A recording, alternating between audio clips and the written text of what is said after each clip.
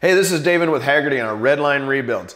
Now you see that our block is prepped, our heads are prepped, we're getting a bunch of stuff sandblasted and prepped so they're cleaned up parts-wise for our small block Chevy.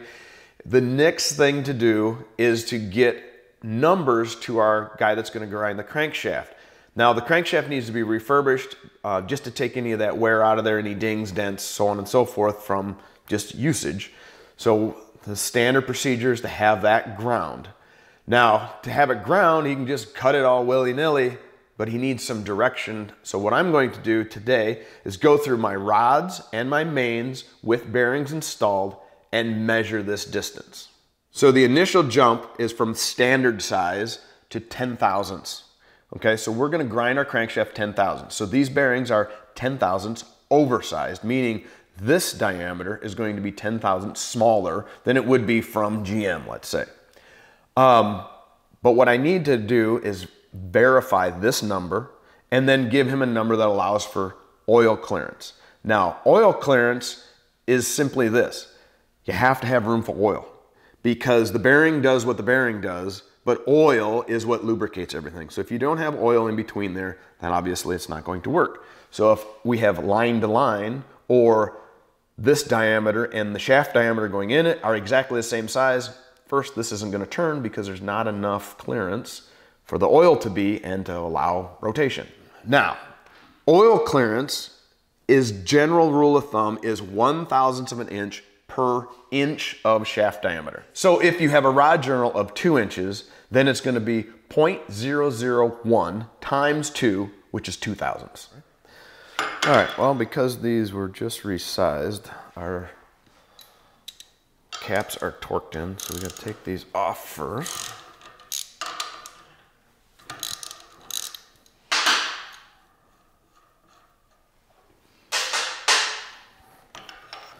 All right, now to pop this cap off, I'll grab my handy dandy tool here.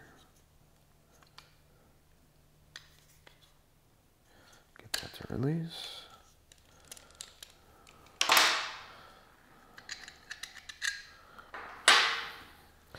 Make sure I have nothing on that surface.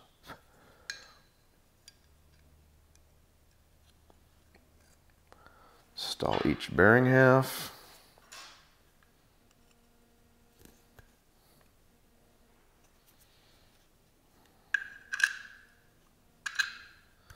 Make sure we get good lube on our threads, just as if we were putting it together for final assembly.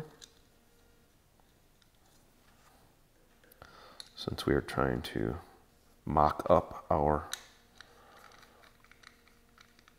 parts. Now back into the rod vise, torque the rod bolts down.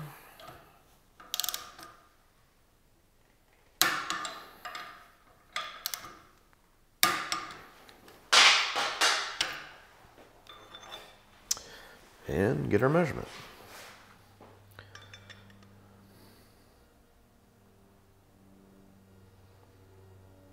All right.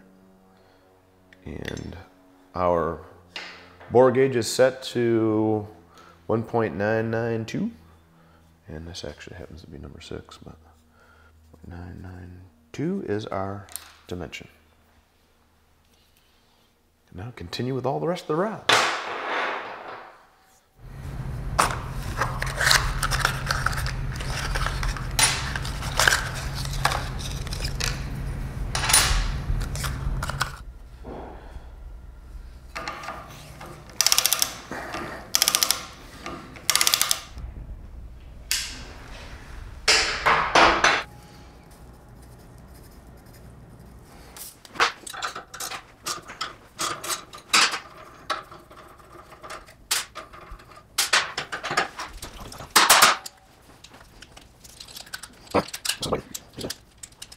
Swap this. This right anymore.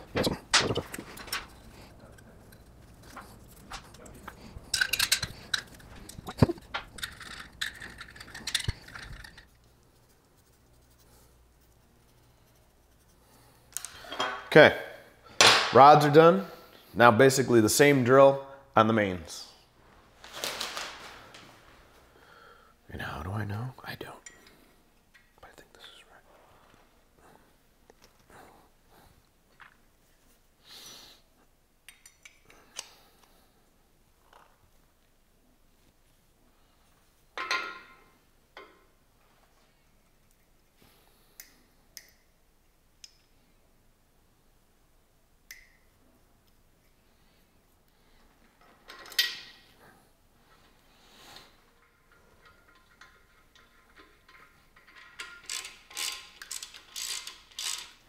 All right, so my torque specs on mains are 70 foot-pounds, but you want to do that in 3 incremental passes.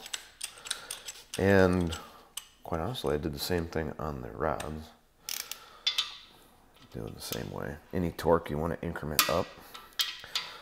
Pull things tight evenly. Here's my last pass. 70.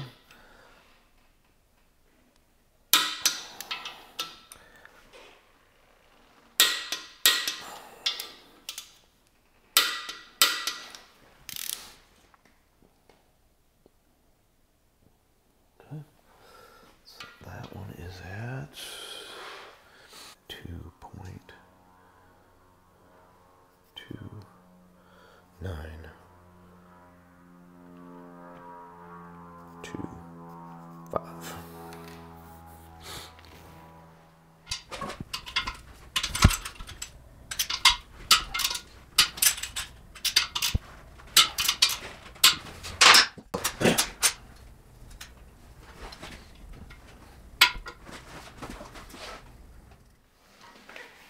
Okay, so there's our last one.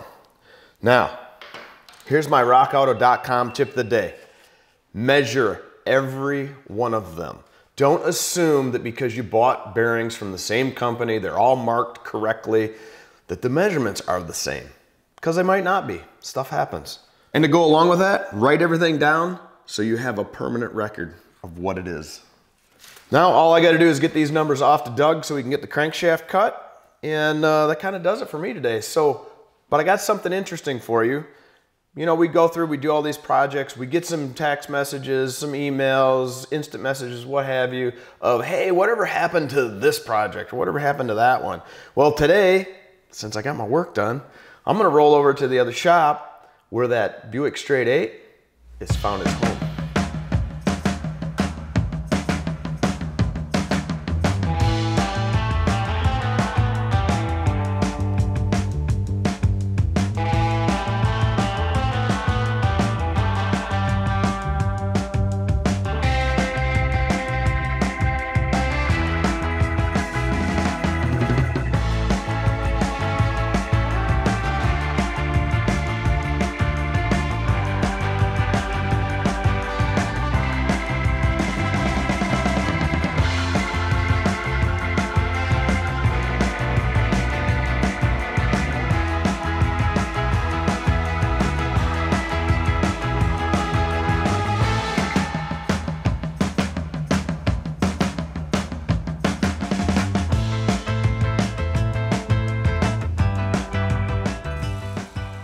So this is the 1951 Buick Super Convertible. It's on a full modern chassis. Well, modern, it's Crown Vic, but more modern than 1950. And it drives fantastic. It's a cruiser, so we're not gonna set any land speed records here, but it sounds great. And I'm out for a cruise today. It's fantastic. So wherever you're at, whether it's sunny or raining, get out in the shop, get your work done, and turn something maybe musty and ugly into something nice. It's a nice Boulevard cruiser.